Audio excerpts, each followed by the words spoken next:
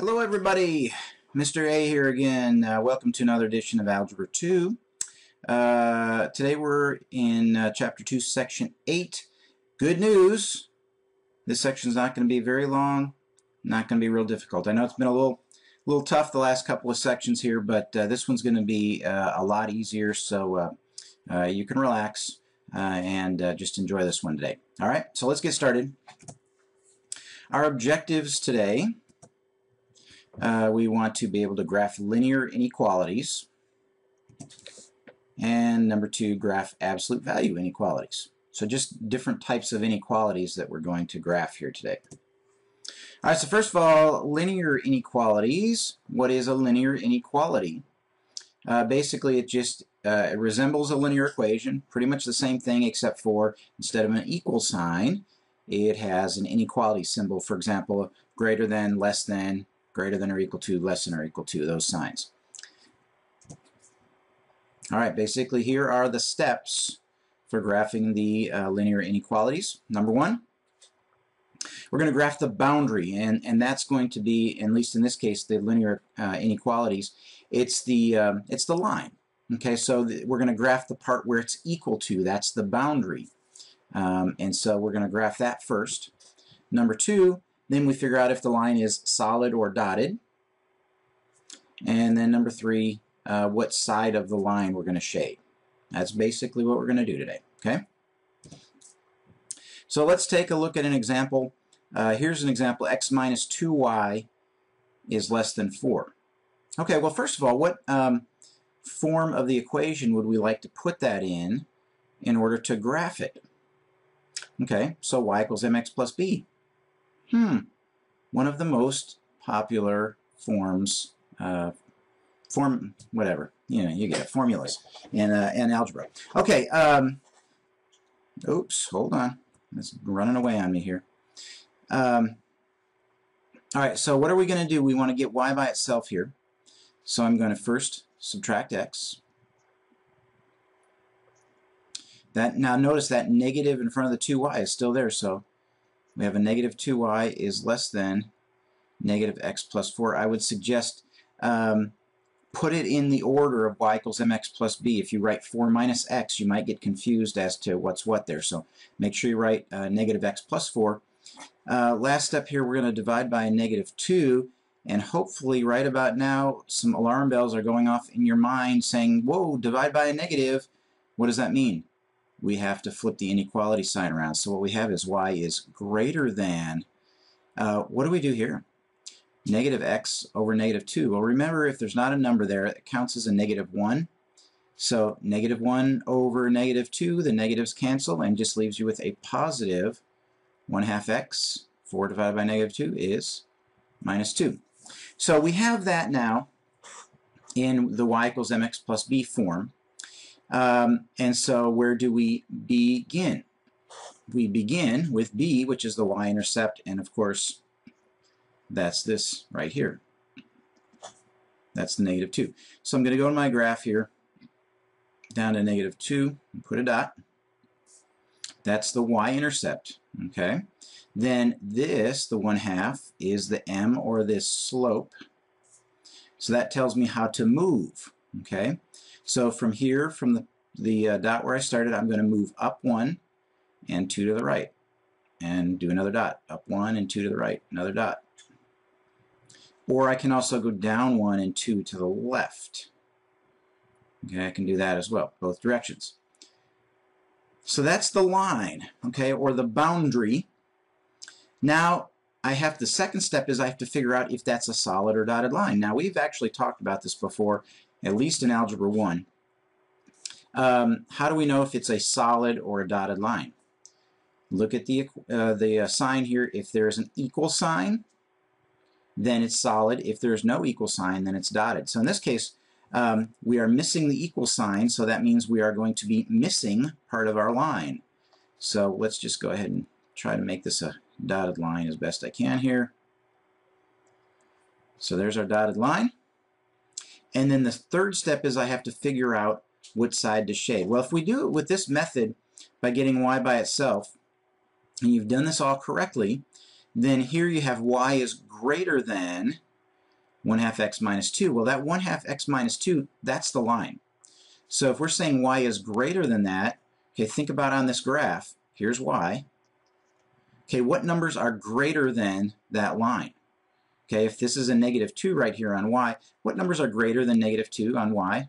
Negative 1, 0, 1, 2, all the numbers above it. So what we're going to do then is we're going to shade that side. And that's all we have to do.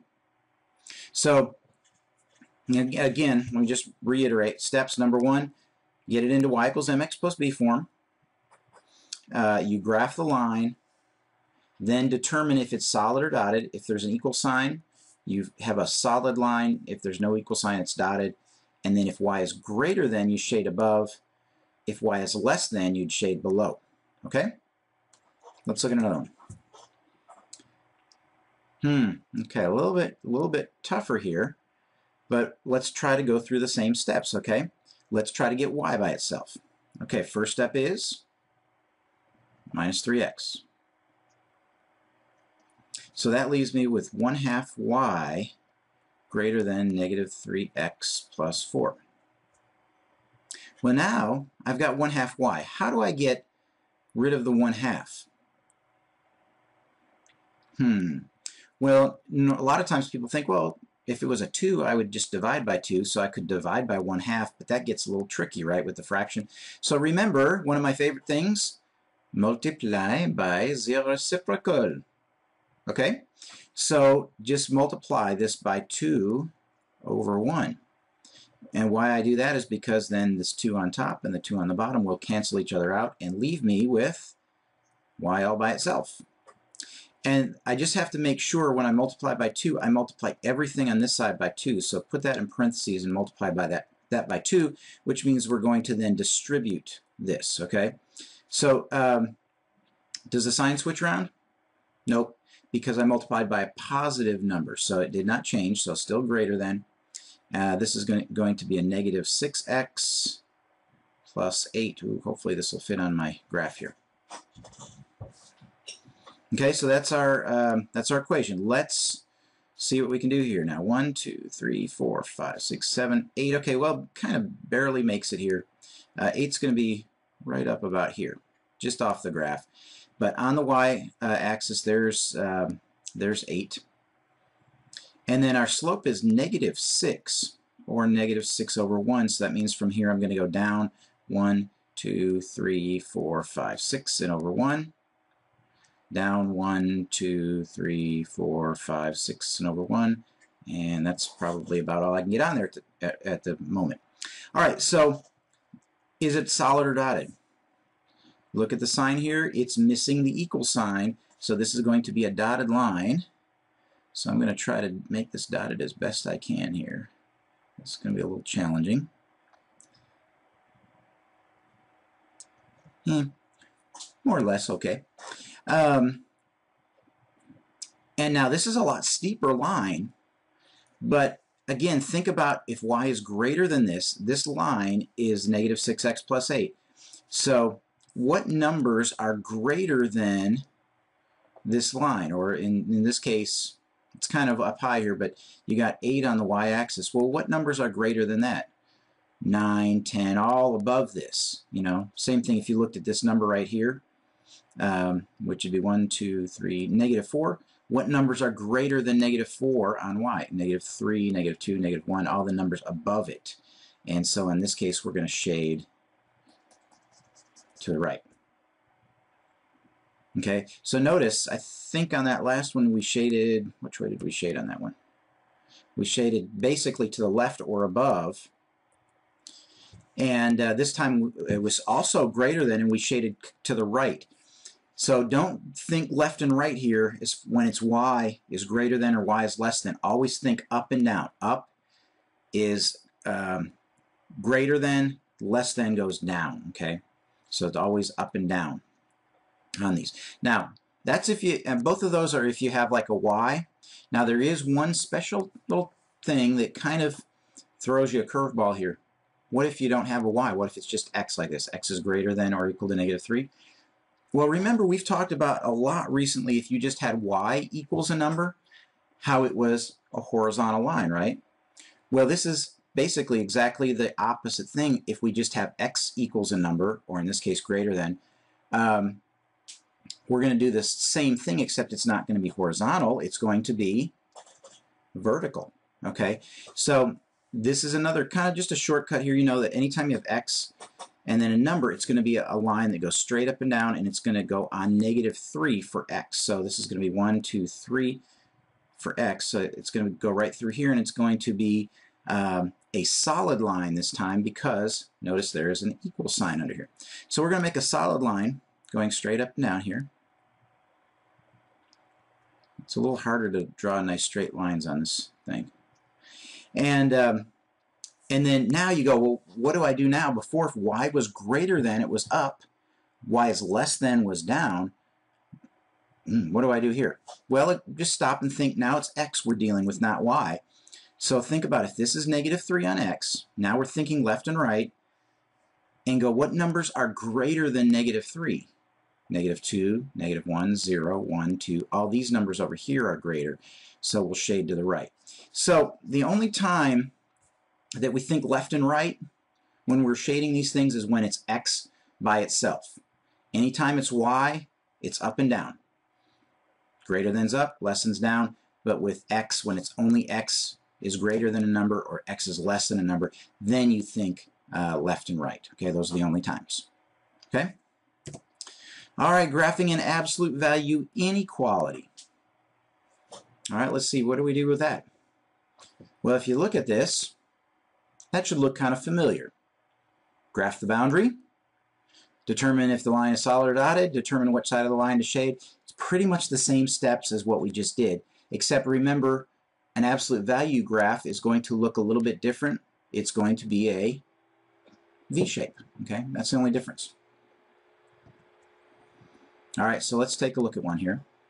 And now you may remember from the last video how we could take the parent function and move it. And so if you can kind of remember how that works here, you could do this graph very quickly. If not, you know, you can type it in on your calculator. We've talked a little bit about that. Or you could just make a table. But remember, the key thing here is, if you don't remember anything else, if you're going to make a little table, remember that the point of the V is always whatever makes this inside the absolute value 0. So in this case, what would make x 0? Well, if x was 0. So I'm going to use that, and then I'm just going to pick points on both sides of that. So I've got 0, 1, 2, and then -1, -2. And so what happens if I put 0 in? Absolute value 0 minus 4 is -4. What if I put in 1? 1 minus 4 is -3. 2 minus 4 is -2. -1 I put in here, its absolute value is 1, and then 1 minus 4 is -3. And -2 I put in here, absolute value is +2, minus 4 is -2. So these would be some key points here. Again, if you type this in your calculator, you could find these same points. So what I'm going to do here is I'm going to go and I'm going to plot 0 and 1, 2, 3, -4. I've got -1, -3, -2, -2. And then on the other side, 1, -3, and 2, -2. And if you notice, it makes the V shape. And if you remember from our last video, that if you have a number outside here, remember that moves it up or down from 0. So remember, the parent function made the V point, and the point was at 0, 0, and this would go move it 4 down, and that's what it did. It moved it down 1, 2, 3, 4. Fortunately, I wasn't paying really close attention here, but fortunately, this one is equal to, because I already made the solid lines here. If it was not equal to, then I would have had to make this dotted. I would have had to go change that. But here's our graph. Now, what do you think? It says y is greater than all this stuff here. So remember, it's y is greater than. Which direction do you think we would shade? Would we shade above the line or below the line? Well, if y is greater, that's going to be above, just like before. So we're going to shade everything up above here. Okay, and again, technically this continues on forever here, so if you wanted to make this graph a little bit longer and really shade this in nicely here, you can do that. Really shade it in nicely. Really nicely. Okay? So that's what that's going to look like. One more. Okay. Again, if you can remember a few things about parent functions and how to move them, you could do this one very, very quickly.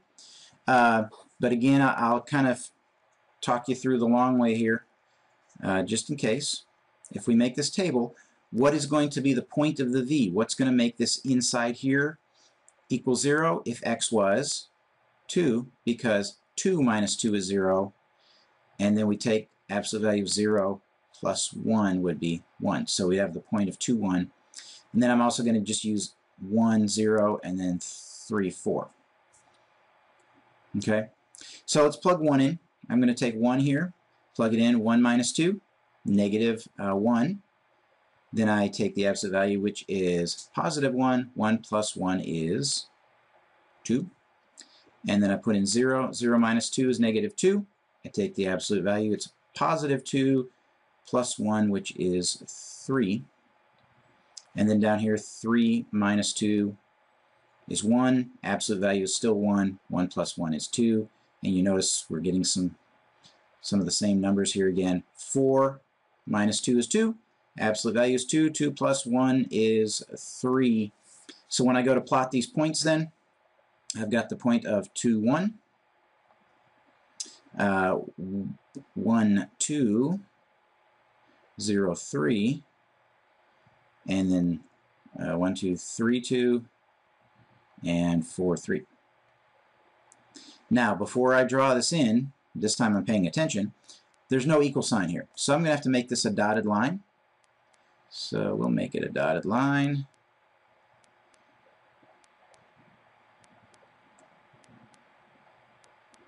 It's going to look something like that. And since y is less than shades below. So that means you're going to shade all this stuff out here. So everything below. And again, remember, you know what we talked about parent functions and their transformations. Remember, this plus 1 means from 0 you'd move it up 1. And that minus 2 inside, that means it's opposite, so that would move it 2 to the right. So that point of the v moved up 1 and 2 places over to make our v there. So that'd be kind of the quicker way to do it instead of doing the table like this. Anyway, that's it. That's the whole section, graphing inequalities. Hope you enjoyed it. Hope you enjoyed the fact that it was a little easier today and a little bit shorter. And I'll see you next time in class. Bye.